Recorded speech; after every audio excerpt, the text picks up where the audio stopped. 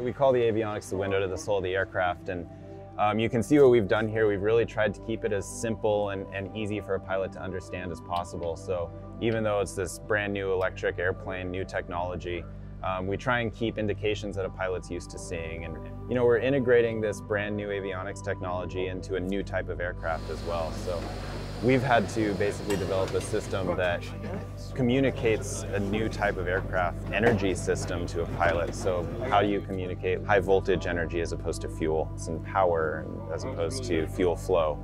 So there's analogies that you can make from conventional aircraft to electric aircraft that we've tried to make along the way.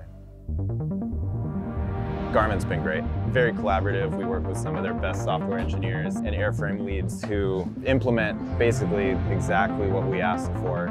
We've come up with the designs and send it over the fence to them, and they're able to put it into an actual usable screen like you can see there.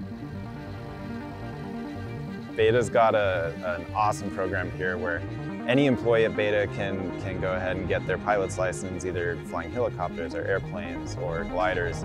And so that really helps because as we're designing these systems, you know, we're not only working with some of the best engineers that I've had the pleasure of working with, but also pilots who know how this stuff works in real life.